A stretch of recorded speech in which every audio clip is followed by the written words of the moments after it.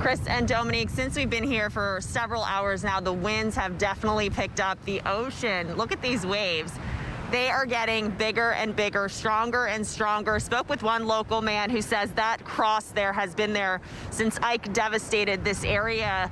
If you can remember Ike, he says the storm surge came up above that cross. So that gives you an idea of how bad the storm surge could possibly get in this area. And we want to pan over to the right here because there is debris making its way onto the roads. You see the water kind of creeping on as it's splashing onto the roadways there, but the road 87 southbound over there covered in debris. Spoke with a volunteer firefighter just a minute ago, and he says that road is impassable now. It's going to be shut down soon.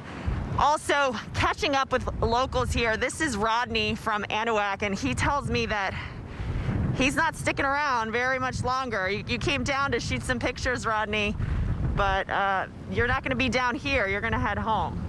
Yeah, I'm going to stay for a little bit and then head back. I just came down to see what the water was doing, how high the surge was, see if it was getting up as bad as they say it was going to be. So. You told me earlier you hoped whoever could leave was able to leave, that they got out. Yeah, there's folks that don't have vehicles and aren't capable of leaving, so I hope that the county or some other entity was able to get them so they could get out, because in the eye it's going to be really bad. Storm surge is going to be tough. So, all right. Rodney, thank you so much. You take care. Be safe. I just want to show you one last time here what these conditions look like near High Island. These waves are just getting bigger and bigger and crashing higher and higher. That cross there, kind of a focal point there, and every time it crashes, you can see the water just coming up onto the roadway here.